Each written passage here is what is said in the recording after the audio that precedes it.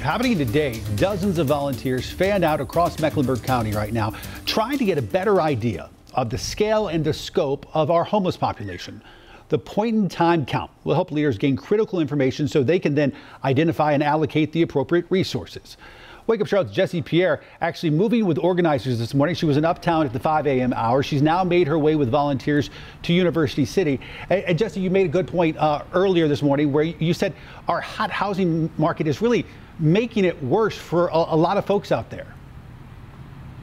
Yes, absolutely. You know, as Charlotte continues to grow, so do home prices, making it hard to live here. And there's just not enough housing to serve the lower income population. And volunteers are already out and about. They're hitting these streets.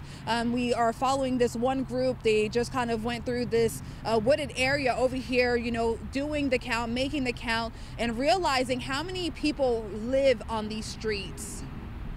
It's called the point-in-time count. It's a survey done to track down how many people are experiencing homelessness in Mecklenburg County. This year, for the first time, it will also include 6 towns outside of Charlotte. All of this data is needed so the county can get the funding and resources it needs to better serve this population. We can look at numbers, but we have to remember the humanity. We have to remember that this is someone's son, someone's daughter, someone's grandpa, that's in this situation. The latest numbers show finding affordable housing for folks is a growing issue in Charlotte. The city projects that it needs 32,000 affordable housing units to meet the need. Right, we've been doing that for the last 20 years, trying to work and incentivize working with developers to build more affordable housing. The citizens approved $50 million of additional bonds for affordable housing.